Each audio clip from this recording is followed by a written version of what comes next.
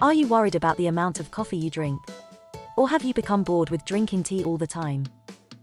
Hi and welcome to 3-Minute Health. Today we are looking at an alternative to tea and coffee, called yerba mate. Yerba mate is made from the dried leaves and twigs of the yerba mate plant, also known as Ilex paraguariensis. Traditionally it is made by allowing the leaves and twigs of the plant to infuse in hot water, which can then be drunk either hot or cold. It contains caffeine, and has been used by South American cultures for hundreds of years. We have a list of 7 reasons, in no particular order, why you may want to try this alternative to tea and coffee. Number 7. Improve physical performance. Whereas yerba mate doesn't have quite as much caffeine as coffee, it does have considerably more than tea. It is well known that caffeine can reduce fatigue and increase physical performance. One study found that taking a 1-gram capsule of yerba mate extract before engaging in moderate exercise increased the amount of fat burned by the body by 24%. Number 6. Lower cholesterol. Yerba mate may help reduce the risk of heart disease. It is high in an antioxidant called polyphenols.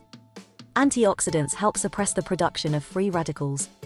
A 40-day study found that drinking 11 ounces of yerba mate daily lowered LDL cholesterol by between 8.6 and 13%.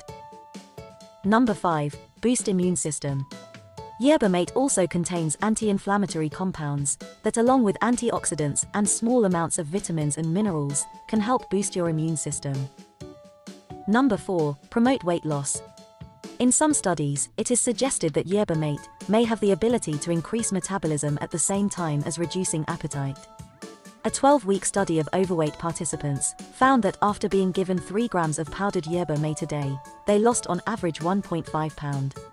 This doesn't sound impressive until you hear the placebo group in the same time gained an average of 6.2 pounds. Number 3. Help control blood sugar levels. There has been a small amount of research done into the effects of yerba mate's ability to help control insulin levels. It has also been linked with helping to reduce the formation of advanced glycation end products. Number 2. Guard against infection. Researchers have studied the antibacterial and antifungal properties of yerba mate. One study on the antifungal properties of a compound found in yerba mate suggested it may help prevent the growth of a fungus that causes dry and scaly skin. Another test tube study found that high doses of yerba mate could render E. coli bacteria harmless. And at number 1 we have improved mental focus. As we mentioned earlier, yerba mate contains caffeine, but because it contains less caffeine than coffee, you don't get the jittery feeling of caffeine overdose, or the come down after the effects wear off. Caffeine works by blocking the receptors in the brain that make you feel tired.